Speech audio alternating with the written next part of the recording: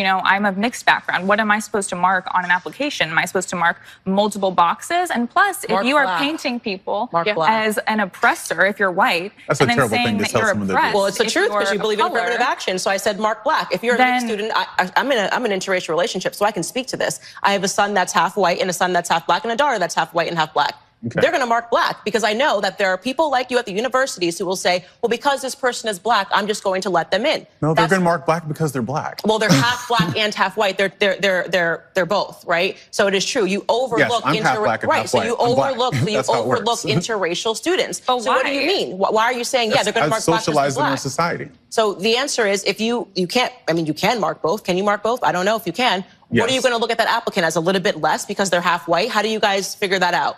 How they look at it is, again, holistically across a number of different factors. I love me a buzzword. Holistically and racial consciousness. Oh, yeah? Reverse discrimination. There's a buzzword. It's not reverse discrimination. It's just discrimination. It's just racism if you're judging people on the basis of their skin color. I don't know why this is so difficult. I mean, you have to go through an extraordinary amount of school. You almost have to have a PhD to not be able to see this. What's going on, everybody? Welcome back to the channel. Hope all's good wherever you are. In this video, we're going to watch the lovely Candace Owens debate a race-hustling intellectual. Now, as you saw in the opening clip, this man referred to himself as a black man. He's indeed biracial, so I'm going to call him a black man because he referred to himself that way. But just for a little bit of history, and I won't touch on this too long, but pre-American Civil War, you know, when race was a big issue, when slavery was still going on, biracial people were always referred to as black because a lot of the racist white people didn't want to taint the white race. So they wouldn't call them biracial, they wouldn't call them white, they would call them black.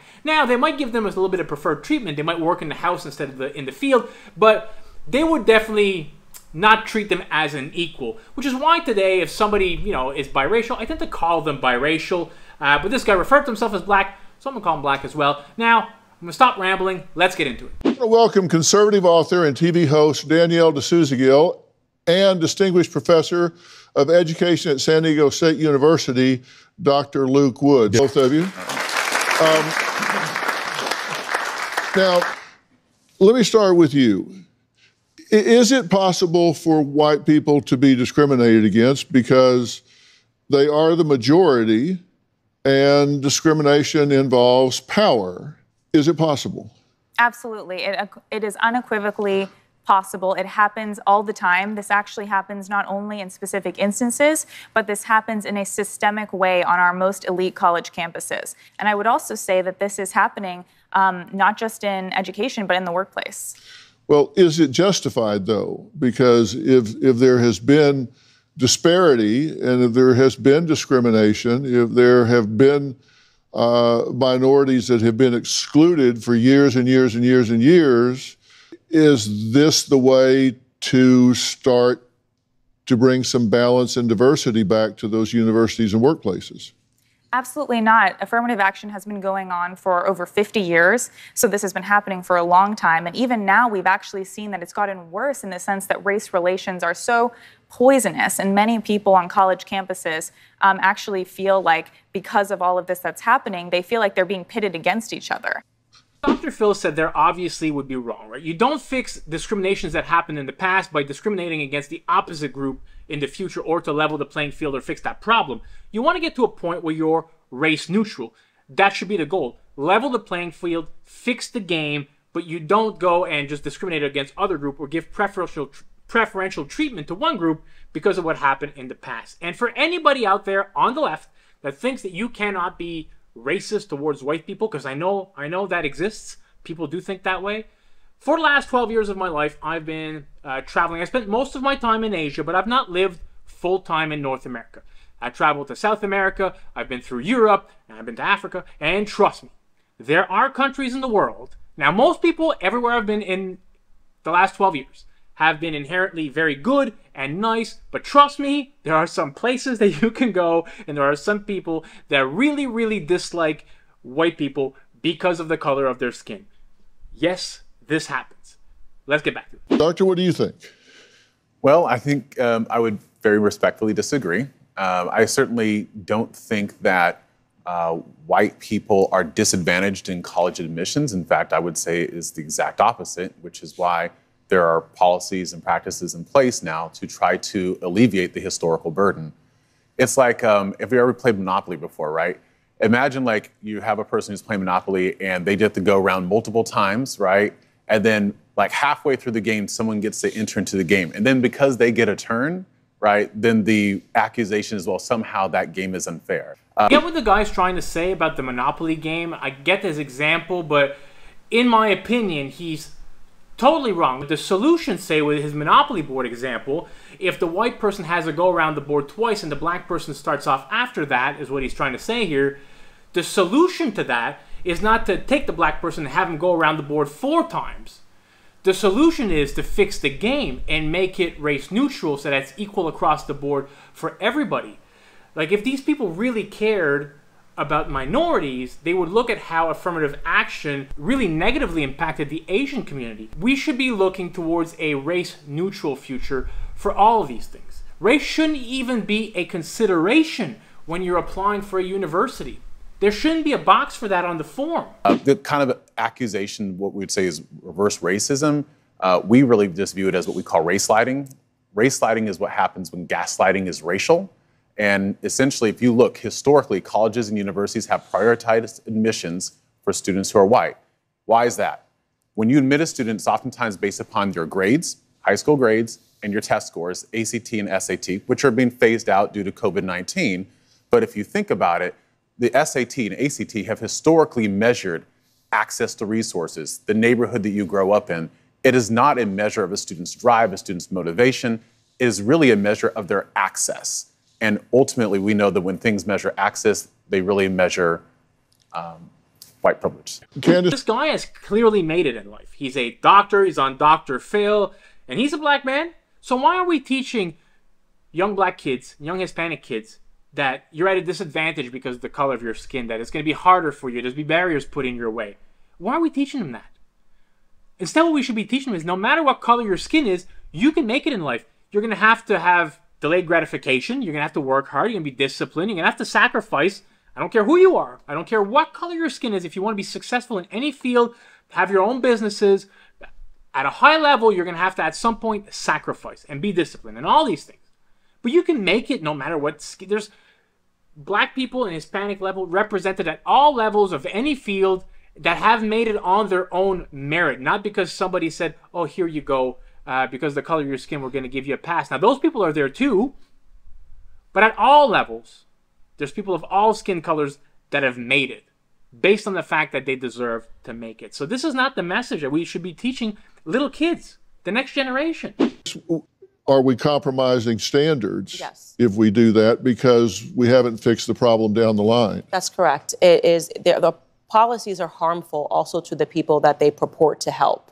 And we have all of the evidence there to look at. When you artificially place a black American into a school in which they do not belong based on their knowledge, doesn't mean that they go on to get A's. In fact, there was a black adjunct professor, you guys have definitely heard of him, Dr. Thomas Sowell, who was teaching at Cornell University, and he found the majority of the black American students that were there were on academic probation. Now, these students were some of the smartest in the nation, but because they were artificially placed amongst their peers at Cornell University, they were failing on academic probation. These policies have never helped black Americans. It's just basically policies that are put in place to make people feel good, right? I feel like I'm doing something when in fact I'm actually creating harm. You either know the answers or you don't. When you say, hey, we have black students at a particular school who aren't performing at that school as well, the immediate assumption that you're making is, well, maybe it's because they're not smart enough, they're not good enough, or they don't belong here. Whereas it could be about the experience that they're having at that institution. Professors who believe that they're not intelligent enough, that they don't have the capability to do the work, that they see them as criminals, deviants, dangerous, up to no good, or they talk about them with the they statements. They're lazy. They don't care. They don't really belong here. They're only here for the financial aid. I'm giving you actual facts. No, right? I'm giving you actual facts based upon extensive well, maybe they just don't feel good, but that's not the case. I mean, I went to university. I did not feel good, right? I didn't pull the best grades in high school, probably got into a better university than I should have gotten into based on my performance in high school. It wasn't because of my feelings. It's because I wasn't focused on it. And that, we're talking about a cultural problem, what's going on back at home, as was in my circumstance. And none of that is because of institutionalized policy. It almost seems like you guys refuse to accept that, Black students aren't performing well, you feel like you have to have this burden of responsibility when, in fact, if you actually wanted to help, you would look at the facts, re-examine the fact that it's not helping anybody, it's not helping Black Americans to artificially place them into universities, and you'd make effective change. With affirmative action, it didn't really matter what criteria they looked for. As soon as race got looked at, white people and Asian people were discriminated against way more than their Hispanic and Black counterparts. And it seems to be that it wasn't because of social economic status. It was because these are the races that the left, for some reason, feels bad for. And that is a crock of crap, to be honest with you. We should be at a race-neutral level. Nobody should be discriminated against because of the color of their skin. I'm telling all you, man, if you're out there and you have a biracial kid, when they're going to fill out these applications for the universities, tell them to mark Black. Because there are some people out there, like this professor here, that are going to look at that and give them preferential treatment. And you got to feel a little bit for the Asian American community, right? Because we all just accept, because of the drive that is in that community, and they have such a high standard of excellence when it comes to academics, that sometimes they've had to score, and this is documented, but twice as high as like Black students in order to get into these universities. We discriminate against whites, we discriminate against Asians when it comes to affirmative action, but for some reason the left, we should feel bad or pity the Black community and the Hispanic community. And why? If you're a Hispanic person or a Black person, you wouldn't want that. You want to get in on your own merits. The last thing you want is somebody to deny you or let you in based on the color of your skin. It should be based on your character and your academic scores at all times. But you're making the assumption that Black students are academically inferior, and they're not. No, they're some of our most brilliant students that we have. Basic. No. That you are making the assumption that they are inferior. You just said that they don't belong there. Policies.